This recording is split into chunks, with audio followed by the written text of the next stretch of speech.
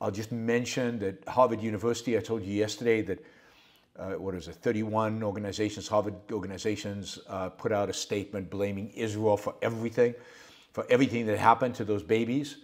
Israel is responsible, not the people who actually slaughtered them, beheaded them. It's Israel that's responsible for this, not the animals who did this.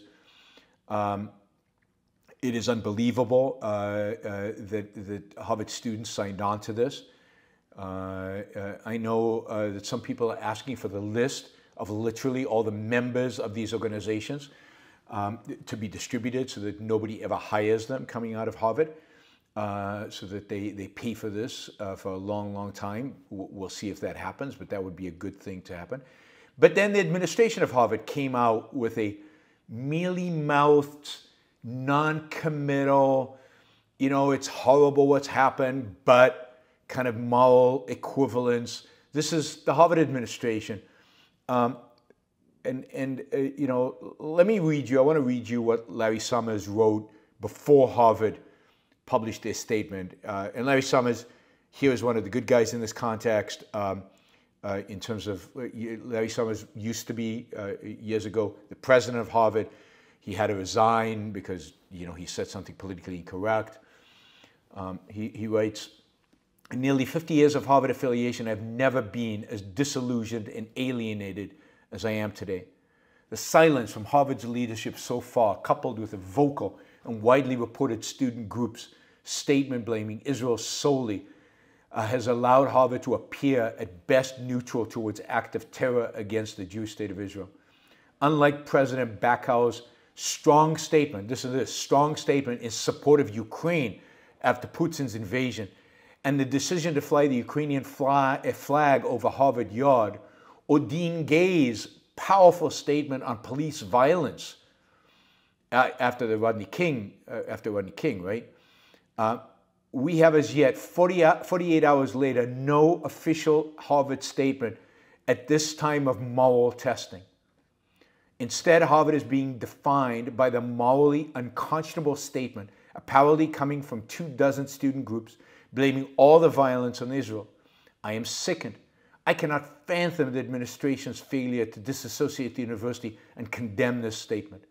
I very much hope appropriate statements from the university and college condemning those who launched terrorist attacks and standing in solidarity with its victim will soon be forthcoming. To be clear, nothing is wrong with criticizing Israeli policy, past, present, or future. I've been sharply critical of Prime Minister Netanyahu, but that is very different from a lack of clarity regarding terrorism. Now, Summers didn't even need to say that, but anyway, then Larry Summers, after the Harvard statement came out, where they basically said, he says, the delayed Harvard leadership statement fails to meet the needs of the moment. Why can't we find anything approaching the moral clarity of Harvard's statement after George Floyd's death, or Russia's invasion of Ukraine, when terrorists kill, rape, and take hostage hundreds of Israelis attending a music festival? Why can't we give reassurance that the university stands squarely against Hamas terror to frighten students when 35 groups of their fellow students appear to be blaming all the violence on Israel? So good for Larry Summers for standing up against the Harvard administration. I mean, it is sickening that the top university in the United States, by many measures, the #1 school in the US, cannot bring itself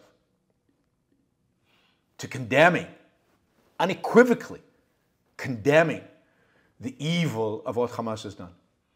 I mean, this is, of course, the culmination of now decades of moral relativism, decades of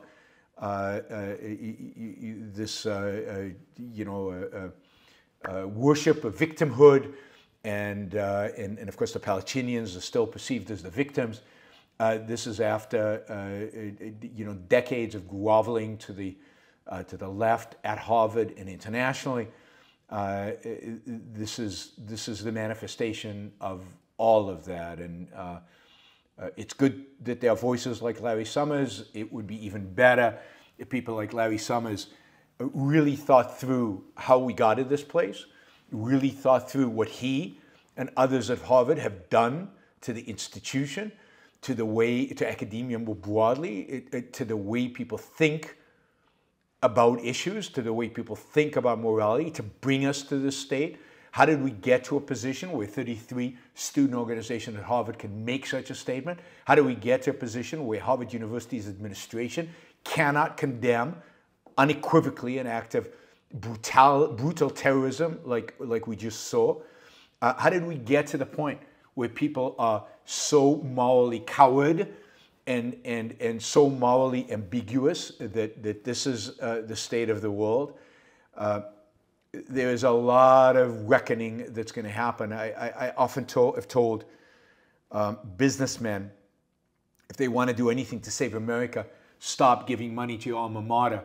If any of you give money to Harvard University, if any of you, the alma mater of Harvard University, I'm asking you, in the name of justice, in the name of all of our sanity, in the name of the future of this country, stop giving them money, and ideally let them know why. Because they've been taken over by a leftist, nutty segment of intellectuals who cannot even stand up in the face of the most brutal, obvious, perceptually obvious evil out there in the world. So stand up against this. Don't send your kids to Harvard. Question whether you should be hiring people from Harvard, particularly if they were members in one of these organizations. Get that list, print it out, put it up. If you're hiring people from Harvard, put up there and find out on their LinkedIn profile if any of the people you are about to hire, signed off on this statement. There has to be moral consequences to these stands. That's why I say leave the Libertarian Party, condemn your libertarian so-called friends, go out there on Twitter and call them on this. There's too much silence by the good guys. Don't let them get away with it. You should be morally outraged by what is going out there. And I know it's far away, it's in Israel, it doesn't affect your day-to-day life. I know it's hard to keep it up, but this is one of those cases. There are not that many where something happening outside the United States deserves your attention, deserves your moral outrage, and deserves your activism. Activism. This is a time to get active. This is a time to make your views heard. This is a time to stand up against the evil of people who we often associate with and let them know how bad they are, how little you regard them. You don't have to say much. You don't have to argue. Just call them on the BS. Just call them on the evil. Just let them know that it's not just me and a half dozen other people standing up against them, but there are hundreds, maybe thousands of you out there that are disgusted by what they stand for. Call them on it. Anyway, my call to action, I don't often call you to action, but my call to action, get on the side of T freedom and go out there. I've mentioned a few other good people on Twitter who've done. Steven Pink has made some great comments. David Deutsch has been excellent on this, really excellent. I mean, again, we have certain disagreements in epistemology and other areas, but on his moral clarity has been excellent, and his condemnation of those who make moral equivalence has been excellent.